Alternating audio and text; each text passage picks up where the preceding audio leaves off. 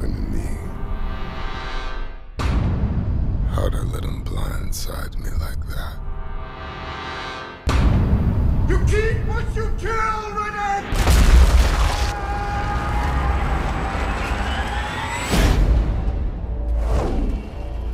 Don't know how many times I've been crossed off the list and left for dead.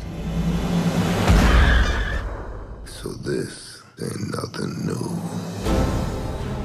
When we did the Chronicles of Riddick, we actually envisioned doing 3 movies. We had always promised to continue that franchise. Fans have said, please make this movie.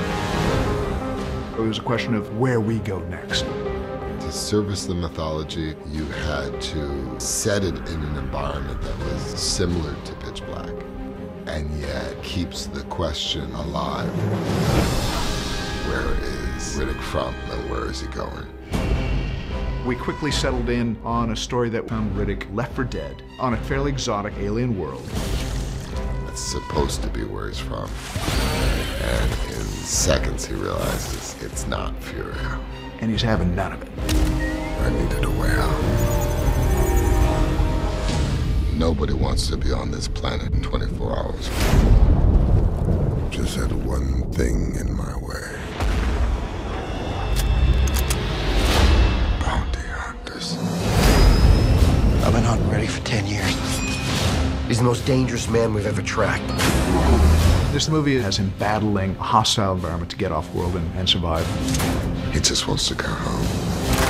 I've come to collect your head in a box, right here! Yet again,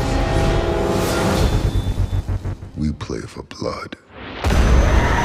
It is dark and visceral.